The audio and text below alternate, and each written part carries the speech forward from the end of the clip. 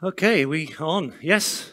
I'd just like to echo what Kirsty said. It's so wonderful to physically be here and see people who aren't just pixelated faces, and to see that, below the face as well. I met my colleague for the first time a couple of days ago. He's got such thin legs. It's amazing. Yeah, you would never guess. So this is the title of my talk. Testing as an equal first-class citizen to coding. And there's a slide there that my colleague JC put together. He's a whiz at that kind of thing. And I'll explain what I mean by that, because it's a little bit cryptic. It all will hopefully become clear. So a little bit about me, the usual blurb. So a lot of you I know because I used to visit Oslo a lot before COVID happened.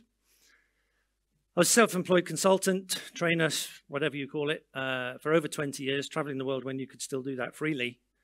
And I came to Oslo a lot, and I love it. And I love the companies that I visited here. And I saw I'd never go back to being a regular employee rather than being self-employed. But my friend Mike dangled a carrot in front of me that was just too tempting. The prospects for this company that I joined in March now were just too enticing.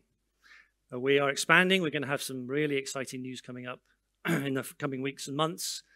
And we're hiring, which is what I know all keynote speakers say you're hiring, even if we're not hiring, because it's a good way of getting people to come and talk to you. But we genuinely are hiring, okay? Okay. Hello. There we go. So first, a little caveat. Obviously, if you've looked at the outline and for the agenda, the speaker was originally planned to be Jason, is that right? Yeah, Jason. But he couldn't make it. He lives in America somewhere, I guess. Obvious problems, so he's not here. You got me instead. I am the substitute. I actually had COVID more than a month ago after having 2 jabs. And I've still got a slight cough that keeps coming back, so I think we'll be all right. So yeah, I'm the substitute. Boy, it's warm up here. I'm just going to take these shoes off if you don't mind. In fact, I say I'm the substitute. I'm not even the substitute. Because after Martin had asked would I do the keynote, and I said, yes, I'd love to, he accidentally let slip that he'd asked 7 people before me. And they'd all had the good sense to say no, to decline. Okay, so yeah, I'm the reserve substitute in the C team in the 4th division of the Exeter and Barnet League sponsored by Tesco. Right? But I think we'll have a good time. Let's hope so. Now, you've all got a pen on your chairs. You've got to all grab your pen. Yep. Black pen. And we've got some very exciting new technology which we're going to trial for this keynote. The pen works as a regular pen, but it also has a microphone inside it and a transmitter. Okay, amazing, isn't it?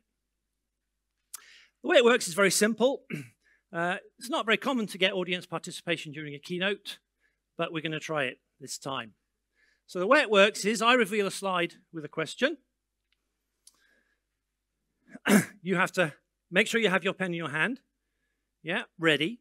And then you speak the answer into the pen. Simple as that. Okay? The transmitter transmits your answer to the server. Where's Bjorn? Bjorn here? There he is. Yeah, Bjorn's running the server. It is brand new technology, but he assures me it's absolutely fine. There won't be any problems. Well, let's hope so. The server runs some voice recognition software, translates it, gathers the answers, collates them, generates a slide, inserts the slide into the slide deck, and when I get the okay from Bjorn, I can reveal the slide. You can all see what everyone said. Yeah, amazing, isn't it? Now, if you don't know the answer, please say equal rights for tests. Yeah? And that won't appear on the answer list. That one's the filtered out one. It's just so that everyone actually says something, because it's all going to be terribly, terribly flat if I run this gag and no one says anything. Okay? So let's practice. You have to say equal rights for tests. Let's go again. Equal rights for tests. If you don't know the answer, that's what you say. If you do know the answer, obviously, then say the answer. Okay? Brilliant. So we've got a demonstration from Martin. Can we come up, Martin? Yeah. Okay, got your pen? Yes. He's ready. Okie dokie. The slide, yeah, don't look at me. Look up here. This is where the question's going to be. This is just Martin. Everyone, please be quiet. Okay, don't speak into your pens yet. You ready, Martin? Yes. Okay, here we go. Ready? There's a clue in the slides. When you get the ones that you're participating in, yeah? Look at the background slide, might give you a clue. Okay, here we go. Ready, Bjorn? Okay. An African or European? Oh, round of applause. So, we got the okay from Bjorn. Oh. What's happening, Bjorn? Just a sec, okay.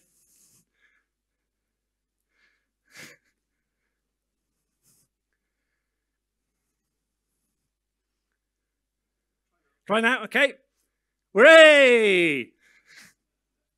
Thanks, Bjorn. So that's how it works. That's how we're going to get a bit of audience participation. Any questions before we all do a practice together?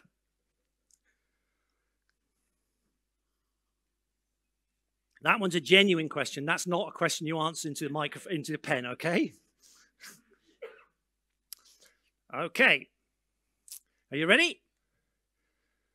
No, you're not. No one's got their pens up. Pens up. Pens by your mouths. Ready? Okay, remember, what do you say if you don't know the answer? Brilliant. Okay, here we go.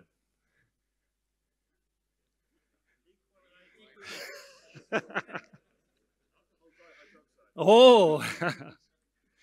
We okay? Okay, let's see what your answers were.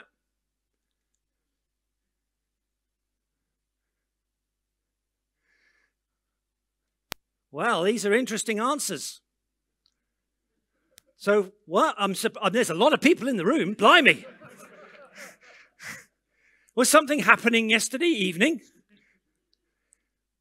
But some of you did get the right answer. The clue is in the background picture. Yeah, chocolates, full of glucose. And whenever we get a right answer, we get free chocolates. So, Martin, how are you going to distribute these chocolates, Martin? You're just going to chuck them. Okay, chuck them. Not all of them. There's a few questions. Okay, a few over here maybe. Yeah. Whoa. And to be clear, you get the chocolates if anyone gets the right answer. You all get a chocolate if anyone gets the right answer. Thanks, Martin. Okie dokie. Now, there is a reason I asked you all to introduce chocolates in this very strange way. I'd like to talk about what's happening in your blood glucose now, those people who have a chocolate and they've started eating it. Yeah? It's going to spike. But quite rapidly, it's going to come back down again, and it's going to hover around, and it's going to be brought back into regulation fairly rapidly. Yeah, assuming you have a healthy body in a mammal. Yeah, okay. It goes up and down, but it quickly comes back into regulation. How does it do that? How does it do that? Let's look at that. So when you eat chocolate with glucose in it, the amount of glucose in your bloodstream naturally goes up. And if it goes up unchecked, you get hyperglycemia, and it's very bad, and you die pretty quickly. Now, that doesn't happen, of course, because there are some muscles. Where are they? They're in the, no, sorry, some cells in the pancreas that detect the increase in glucose, and that's their trigger to start creating insulin and pumping that into the bloodstream. Yeah. That's important because the liver and the muscles detect the increase in insulin, and that's their trigger to grab the glucose from the bloodstream and convert it into its stored form called glycogen, which has the natural consequence of reducing the amount of glucose in the bloodstream. It's being pulled out and stored in a different form. And so you don't get hyperglycemic and you don't die. Wonderful. Except if it goes down unchecked, you're still going to die, except you're going to die from, technically, from hypoglycemia rather than hyperglycemia. Well, who cares? Yeah. This doesn't happen also for a very similar reason. Yeah. Some different muscles in the cells in the liver and muscles detect this happening. That's their trigger to secrete a different molecule called glucagon. Some other cells in the pancreas, whose name I forget, detect the increase in glucagon. And that's their trigger to take the glycogen, which is a stored form of glucose, if you remember, yeah, and turn it back into glucose and pump it back into the bloodstream, which has the natural consequence, yeah, of bringing the amount of glucose back up again. And so that's how it works in a healthy mammal.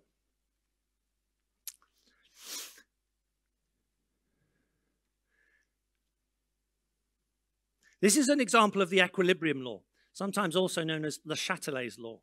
If you look up Le Chatelet on Google, you'll find black and white pictures, because this has been known for a very long time. He was a French chemist from a long time ago.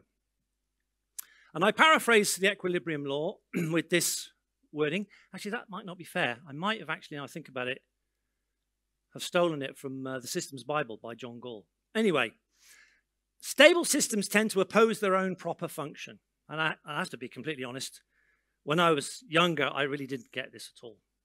And looking back, I think part of the reason I didn't get it was because there was this idea of you're opposing your proper function. Why would you do that? Right? Okay. But now I see, of course, yeah, I see what it means. And it's a way of creating a system that has a chance of staying in regulation, that is regulated. Yeah. And I find it deeply beautiful and deeply paradoxical for many reasons, which I'd like to talk about. So the first one is, again, coming back to this idea that I didn't get it when I was younger for lots of reasons. And I think it was partly that, for various reasons possibly, I have a bias towards thinking about things in a static sense rather than thinking about them in a dynamic sense. Yeah? So to use the example on the slide background, there's a picture of an eagle there, I think, eating a rabbit. So fairly obviously, eagles regulate the number of rabbits in a fairly brutal way, right? But rabbits return the favor, right? Yeah, it's a co-evolving system. So as Charles Darwin might have said, but didn't, evolution is always co-evolution. You're always evolving against something else, with something else, yeah?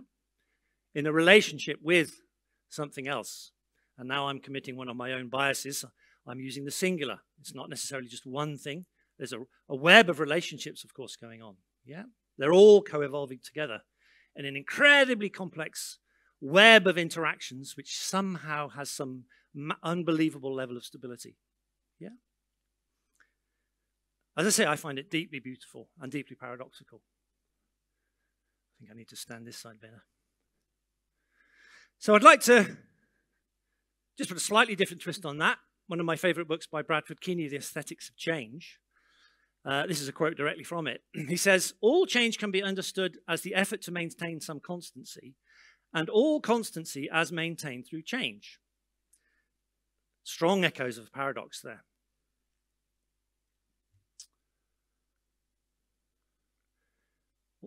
Remember the two glucose cycles? Yeah. You don't see them, but they're there. They're fighting against each other. They're fighting against each other. Fighting against each other. All this tremendous activity inside the cells that you can't see. Fighting, fighting, fighting, fighting, fighting, fighting against each other. Fighting. Why? Why all this activity? To keep something else the same.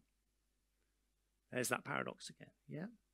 So thinking about that a bit further, we could start to reason that if there is something that is being kept constant, it's a pretty good assumption that there's going to be something actively keeping it constant. Might not be true, but it's a reasonable hypothesis, right? Yeah. Might be worth looking to see how that works. If you want to know how things change successfully, which you might do for lots of reasons, maybe it's worth thinking about how things don't change successfully as well.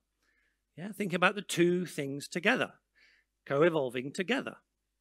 Much richer way of thinking about it, for me at least anyway.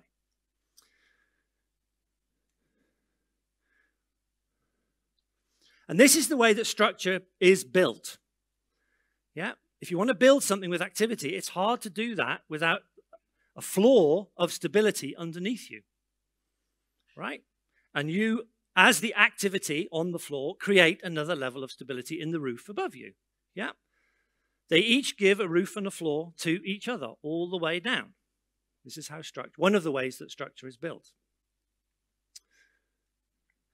And, as is always the case, you can see strong echoes of this idea, particularly this idea of do people think statically or dynamically in the language that they use. One of the things I learned as a consultant when I used to travel the world, as I say, was it really pays to listen to what people say very, very carefully.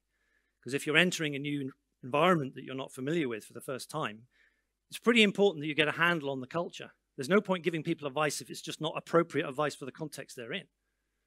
Yeah, that's not a successful way to be a consultant. Yeah, so listen to what they're saying, because what they're saying is your primary clue about how they're thinking.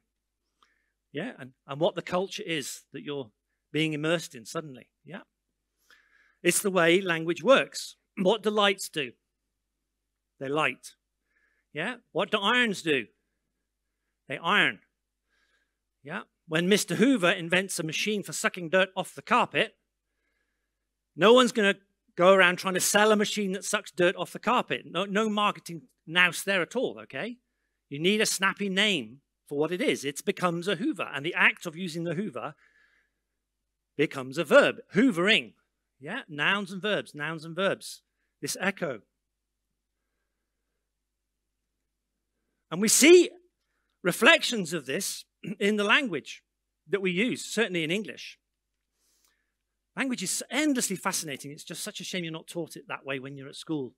Anyway, so when I put the word proof up, I'd like you to just pause for a moment and think about what ideas pop into your head when that word proof comes up.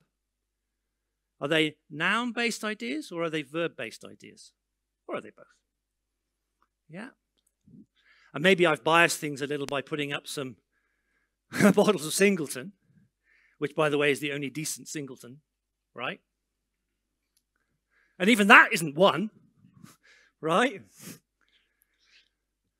Certainly for my answer to that question is I had quite a strong bias about thinking of proof as a noun in the mathematical sense. A mathematician's written a proof.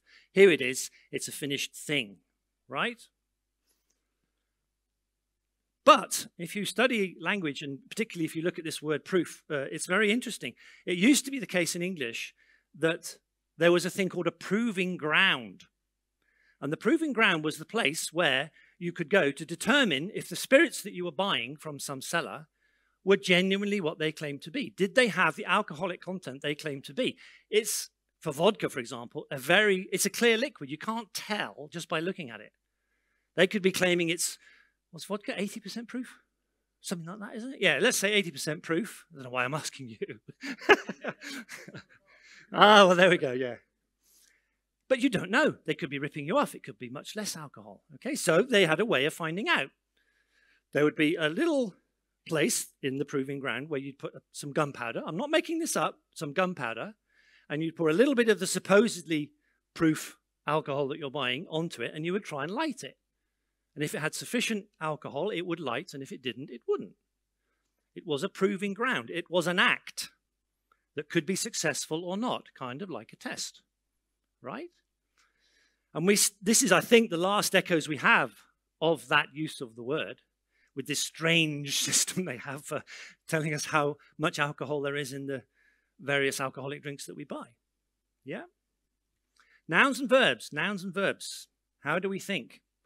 Are we biased towards one? Would it be slightly better, more enriching, if we could alternate between the two? Have a co-evolving system between the two.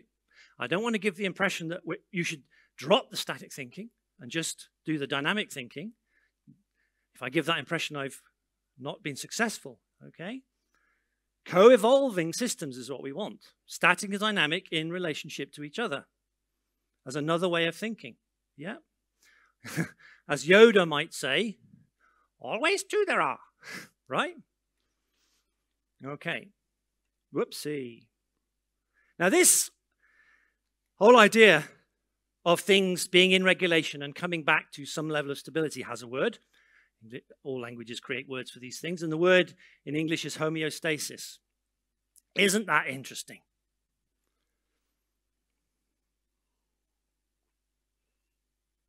The word we choose to describe this tremendously rich interaction that I described is not focused on the dynamics that create the stability, it's the stability. It's not homeodynamics, it's homeostasis, right? There is a bias, I think, to the way we think about these things, and I personally get a much richer enjoyment of my world when I can enhance my thinking by having these two things in opposition to each other. Come on. So this is one of the ways I like to try and encourage you to think about tests as equal first-class citizens.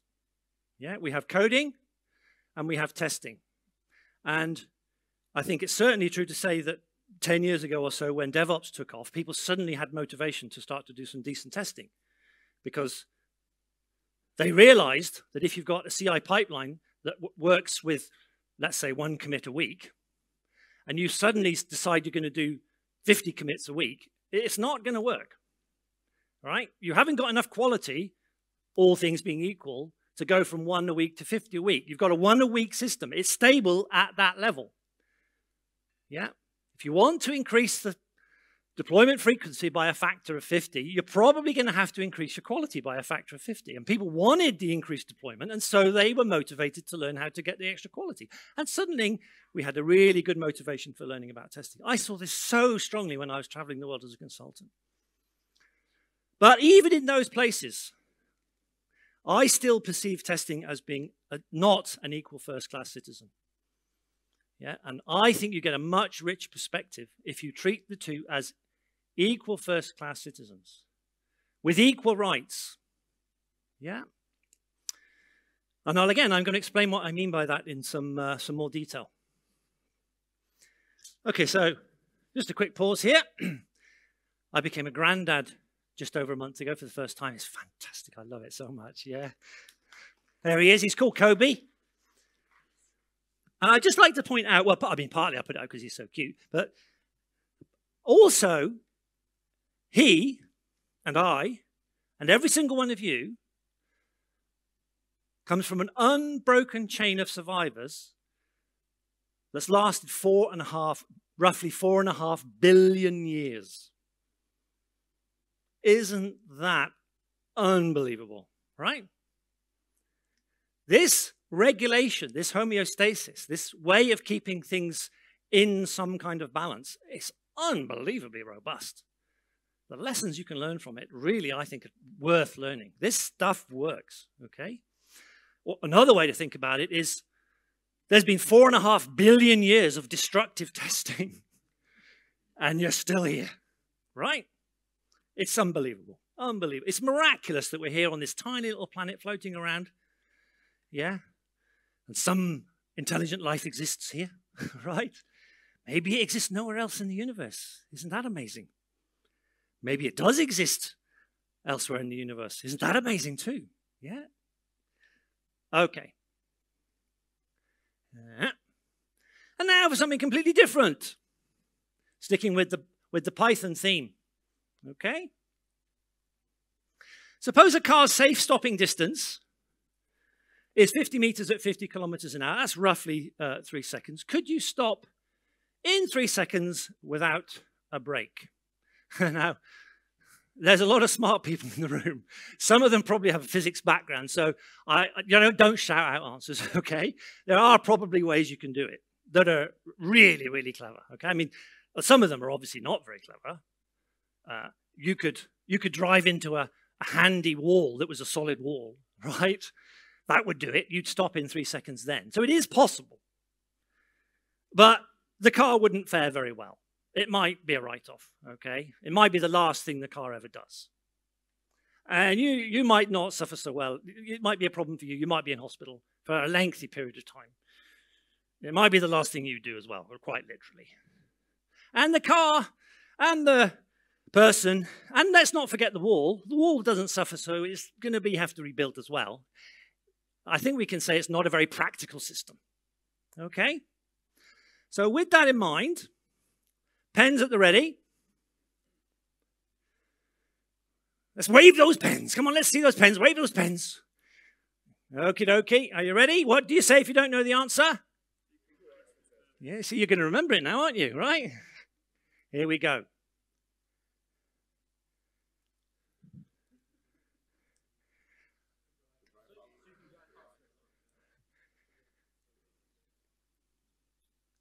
Okay, some people giving answers, some people reluctant to say equal rights for tests. They don't want to make it obvious that they don't know an answer. How are we doing, Bjorn? Are we okay? Okay, let's see.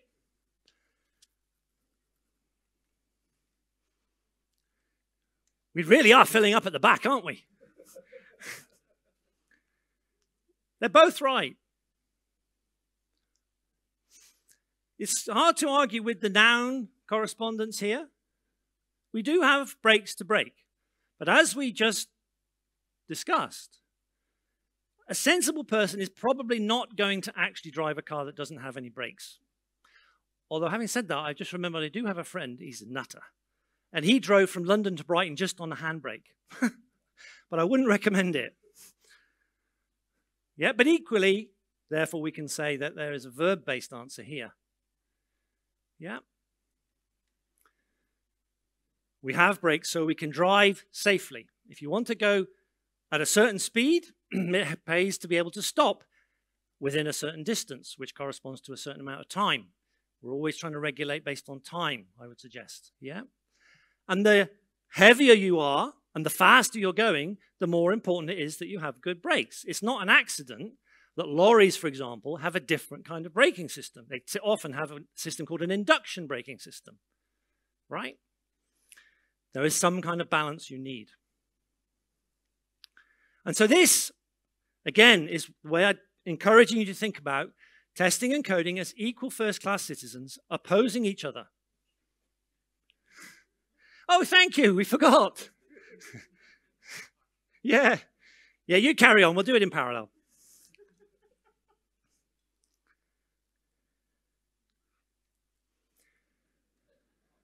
Coding and testing as equal first-class citizens. And the obvious analogy is that the brakes are the tests, right? If you want to go at a certain speed and you've got a certain momentum based on the size of your company, maybe you want to think about balancing that with a certain quality of tests, right? Depending on how quickly you'd like the system to get back into regulation. The two are obviously dynamically interrelated, right? And so we're going to look at that idea in more detail with just some simple ideas. 4 simple questions related to something as fundamental as the humble function. Yeah, we're just going to spend the remaining time looking at humble function.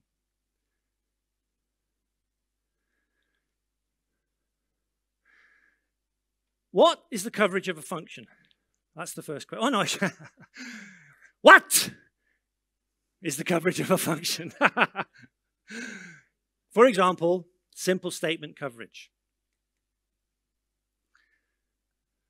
So it's exactly as there's no tricks here. This is what we're describing. We've got some tests, and those tests poke a function called f, yeah, and we're interested in the coverage. So what happens when we run it? We have to instrument the code, obviously, so that we can gather the coverage when the tests run. That's all well and known, lots of tools to do that kind of thing. And we get a certain level of coverage. If we're doing statement coverage and the function has 9 statements, maybe we get 8 out of 9. We get some feedback. We can use it. Brilliant. Not interested. What is missing from this picture? Equal rights for tests. That's what you say if you don't know the answer.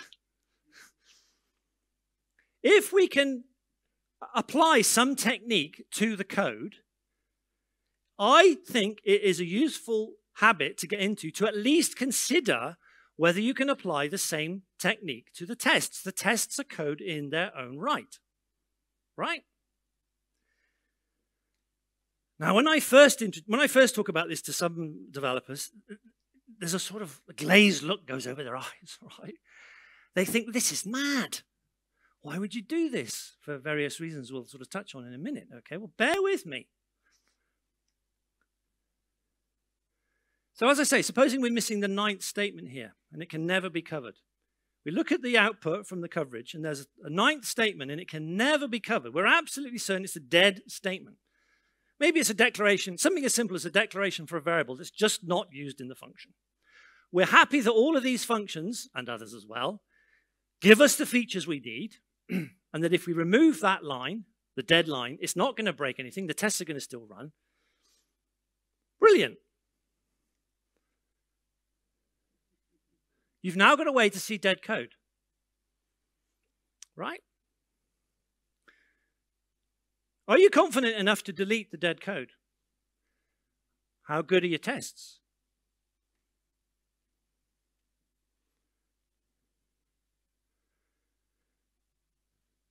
Do you think it's important to delete code, dead code?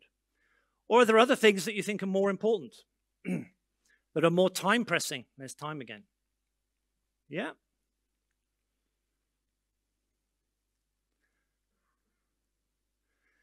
Night trading used to trade on the New York Stock Exchange.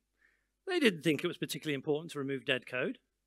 And so on the 2nd of August 2012, they lost $450 million in a few hours because they had a trading system written in C++, and it had dead code in it, and they didn't remove the dead code. They didn't think it was important.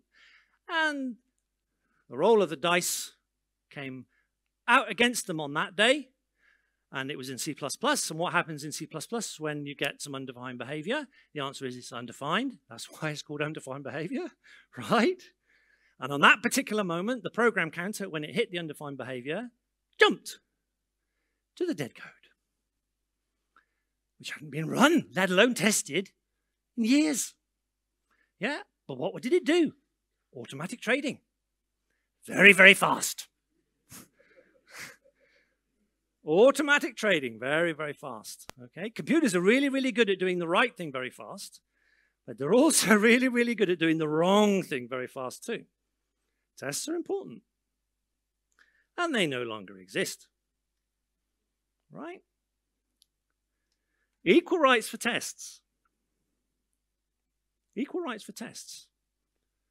So let's imagine, as I just described, this idea of we're actually putting coverage on the tests. There's no functions here. We're ignoring what the tests are poking. Just to be clear. We're only looking at the tests themselves, and the tests are being instrumented. That was I just remember what the joke was. And so when we run the tests, they do what they normally do. They run and they pass, etc. Lovely jubbly. At this moment, we're not interested in that. We're just interested in the coverage.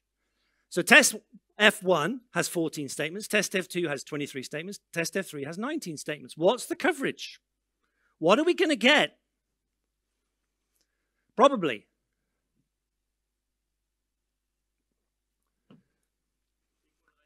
Equal rights for tests, thank you. This is what I thought. Because I've been doing this for several years in CyberDojo. And it is true that the kind of obvious answer that was probably in your head was that you just get full coverage. I mean, they're tests, right? And that does happen a lot of the time. A lot of the time, if you do instrument the tests like this, you do get full coverage. But a lot of the time, you don't. And I mean genuinely, a lot of the time. And again, this was surprising to me, but now I realize it's totally obvious. If you have a system where you are treating the code and the tests as equal first-class citizens, and you're doing refactoring the code to keep it at a certain level of quality, you're probably going to be doing the same level of care and attention in the tests. They're both dynamic, they're both evolving. You have to keep them both evolving so that they have the same level of quality. If one is way worse than the other or way better than the other, it doesn't quite work the same, okay? And so we do things in the tests. And sometimes, for example, we have a similar situation to we just described before. Something very simple. There's a line in the test declaring a variable that's not used. It's dead code, for example. Yeah? Or you're in a class-based language, let's say, and you have to make the test functions member functions, and it matters if they're public, and you forgot to make them public. Right? Or the test framework says that your tests have to begin with TEST underscore, and you forgot the underscore. All kinds of reasons. Endless reasons why this can happen. And for one repository in CyberDojo, I actually use a particular Git commit message when I delete dead code from the tests. And for that repository, it's roughly 1 in 15 commits. I was amazed. I see it now and it's obvious, but I was amazed. Yeah? So full coverage for me is important mostly so I can see it when I don't have it. I can easily keep the tests at 100%. Easily. I can remove, it is worth my effort to remove that one line for the line that's not covered and to fix whatever it is that I'm fixing in the particular situation when the coverage has dropped because there's dead code. I do what it takes to get it back to 100%. Why? Not because that's important at that moment. It's because I want to be in that position to see the same thing next time. Right? But there's a bigger lesson, for me at least. Unless I have a way to detect and delete dead code, I will accumulate dead code. It will happen. I've seen it, I've experienced it in the tests. It's happening in the code, just like it was for night trading. Right? Have you got a way to find it? If you don't, it will be accumulating. Maybe it'll be okay, maybe it won't. Even if it's fine, technically, there's a carrying cost. This stuff is in your heads more than in the code on the screens, okay? And so I decided it was actually worth having 100% branch coverage for the code. It takes a while to get there, but once you're there, it's easy to stay there. Same message. Once you're there, it's easy to stay there, okay? But it's not easy to get there if you're not there unless you do it from the beginning. But it does have, for me, unexpected benefits. Question 2, what is the complexity of a function? Simple example, number of paths through the function. Sometimes called, I think it's called the McCabe cyclomatic complexity. Very simple idea. If there are 3 paths through our little function f again, then its complexity is 3. There's 3 different ways that that can run. What's missing from this diagram?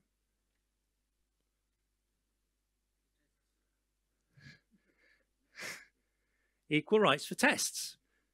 I've applied a tool to the function to give me some measure of its complexity. Well, tests are functions. I should at least consider if it's worth applying the same tool to the test code. I might not, but I think it's worth considering it. I might learn something like I did just a moment ago. Equal rights for tests. This is what I'm trying to get across. Equal rights for tests. Co-evolving system. So supposing we run the same tool on our tests, and there are 5 different paths through the test. So its coverage is 5. This is a problem. Because now the complexity of your tests is greater than the complexity of the thing you're testing. You've got less confidence that the tests are right than you have than the code is right. Right? Now, the way not to solve this problem is to create some meta tests that test the tests, and the meta tests have a complexity of 16. Not going to work. What do we want to do?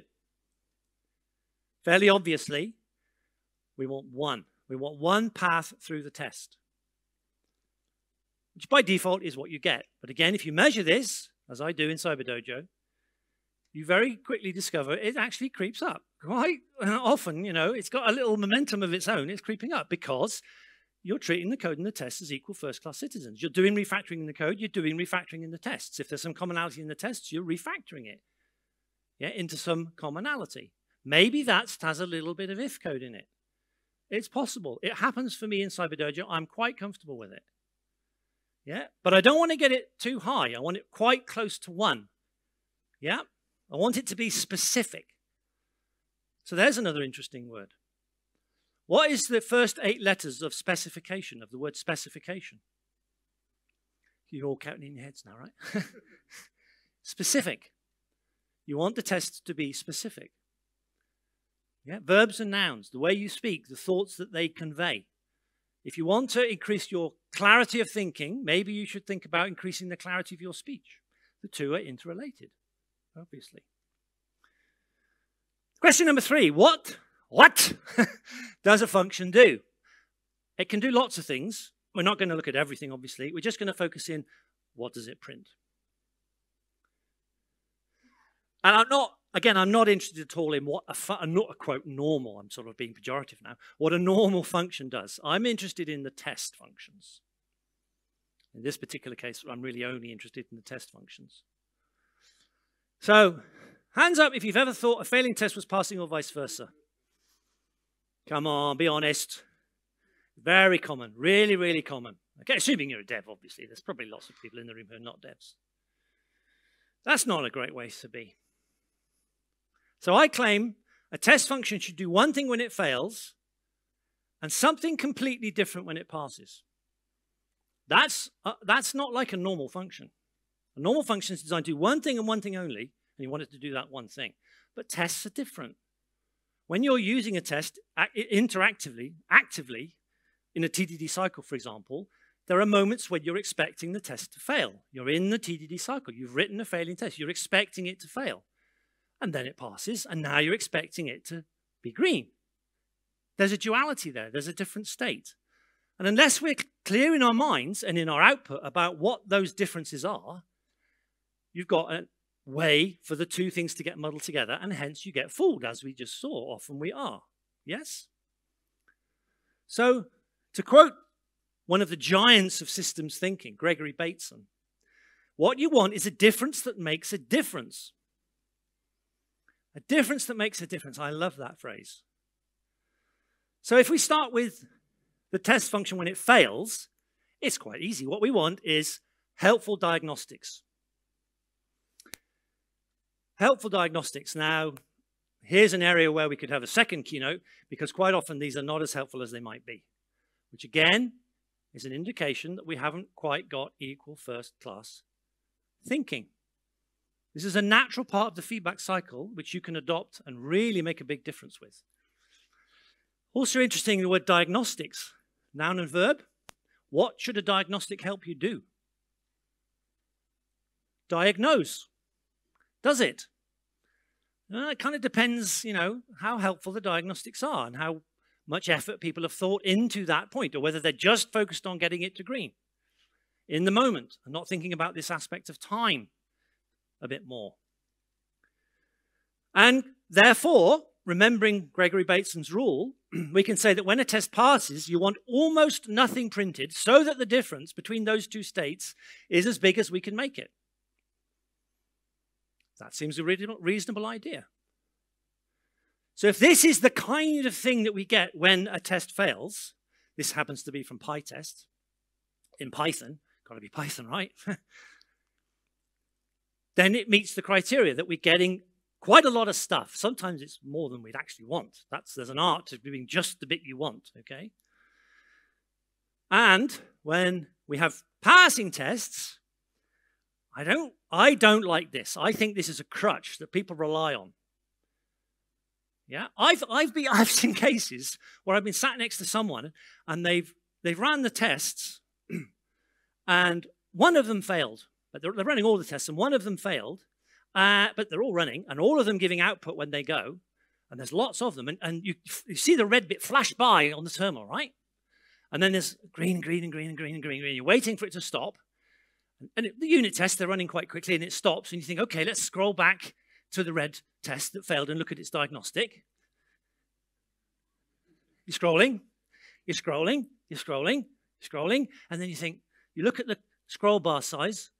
It's minute. The little scroll bar is minute. You think, how much of stuff is here? Right? So you think you're not going to do it with this. You actually get your mouse and you put it on the scroll bar and you go straight to the top, right? It's not there. Your history's not big enough. You've lost it.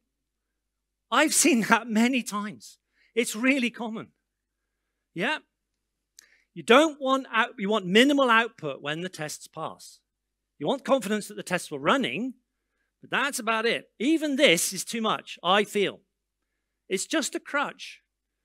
Just print something that tells you the number of tests that were passing, and in your mind, have an expectation of how many tests you've got. If it was 906 and you've written a new test, it's going to be 907. It's not difficult. Okay? Last question. What do you name a function? I can feel my voice going. Oh. So this time we are going to think about both the naming of a function when it's a function and a test function. So we'll start with a function. Now there's a picture of some balance scales here because naming a function is difficult. It just is. And it's because naming all identifiers is difficult. It's having the clarity of thought in your head and then being able to express that clarity of thought with equal clarity, hopefully, with some quite high correspondence, I would suggest, in the code. Yeah, so often we struggle with the naming because we don't have that clarity of thought that we're trying to actually code. But there's another reason too, a much more syntactic reason. And that is the balance.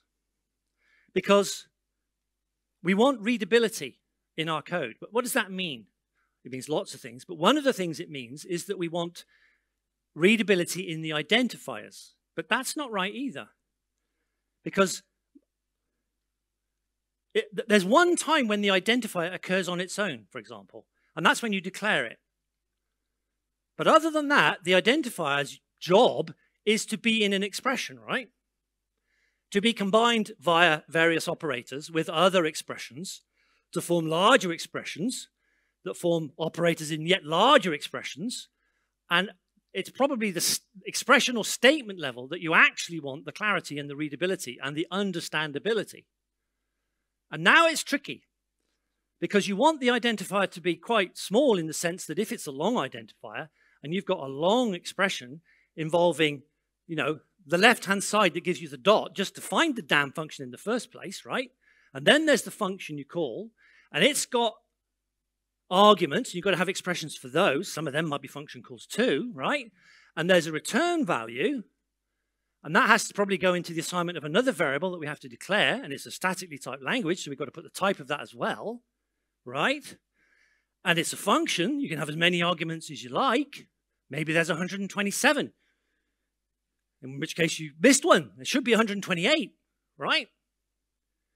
It gets long very quickly. Yeah?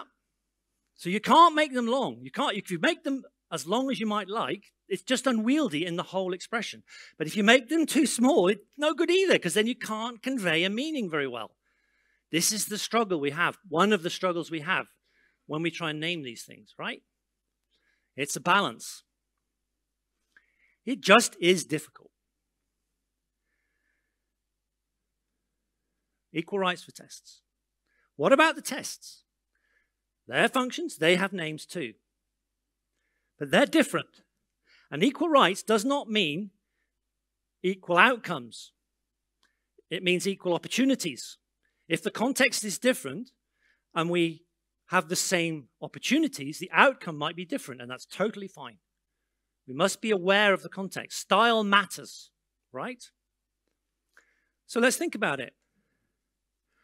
Naming a test function is different because test functions are different. It's obvious when you think about it. They don't have this tension. You're not calling the test function. The test framework is. There's no return type. Who would look at it? No one's calling it, right? There's no arguments. Caveat things like fixtures in Python. Yeah, if there were arguments, who provides them? We're not calling it. It doesn't work. It's not the way it's designed. And in well-written tests, there's no side effects. Yes? The trade-offs are different. And so we don't have this same tension in terms of the length. And so we write things like this. Yeah, very common to see tests with this sort of style, yeah, where we convey the specification in the name of the test, or try to. We do the best we can because we're not restricted. We can make it as long as we like, right? Pretty common. Anyone notice anything about these test functions?